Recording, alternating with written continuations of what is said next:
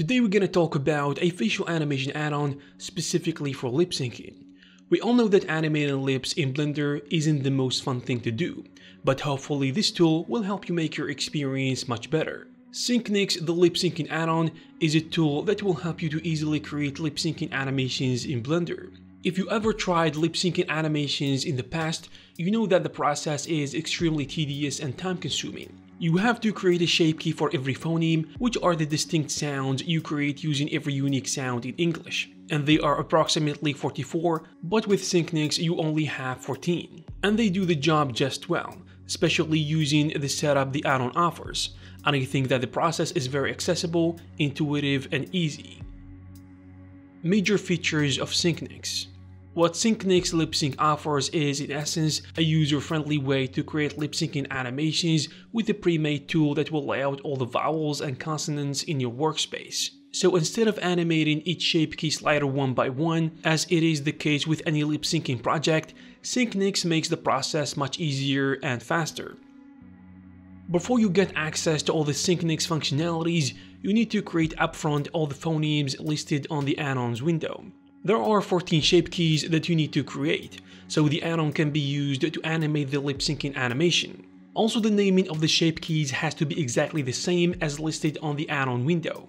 For example, for the first shape key, which is the ah sound, after creating the facial shape key position, create a new shape key and the name has to be ah1, exactly as listed. Otherwise, the add-on will not recognize the shape keys and they will not be linked to the Syncnix tools. And if you are new to Blender and you are confused about the shape keys and what they are, essentially a shape key is a saved modification of the object. So for example, if you deform your object in some way, you can save this state. And now you can activate the shape key with a slider between 0 and 1. And you can even use bones and drivers to achieve more precise deformation. So make sure you go through each shape key and name them exactly as listed. And in case you already have those shape keys already created, all you have to do is just rename them. This way you don't have to recreate those ones for the add-on to work. After you get your model ready and all your shape keys are set up and named correctly, click Add Syncnix. This will load the tools and set up a custom layout for you to work on your lip syncing animation. Head back to the Layout tab before you can animate, because first we need to link our model to the Syncnix tool. The tool will load a face that is exactly linked to the Syncnix tool. But once you link your model, it will take its place and your model will be renamed to template and moved to the template collection under Syncnix. You can press M and move your model to whichever collection you like, and you can even rename it. In case you want to use multiple Syncnix tools in the scene, remember to rename the Syncnix collection. Also, a very good practice to make things easier is to create separate vertex groups for each face element, whether it be face, top teeth, bottom teeth, tongue, and so on. This will make creating the shape key much more easier for you and you can select separate objects easily. Even though these parts are all in the same object, make sure that they are not connected. All you have to do is to go to the edit mode or sculpt mode and start creating those shape keys. If you are using the edit mode approach, try to use proportional editing tools to make it easier, and remember to set it only on connected. Now, if your model has no armature, drivers, or shape keys, you are done.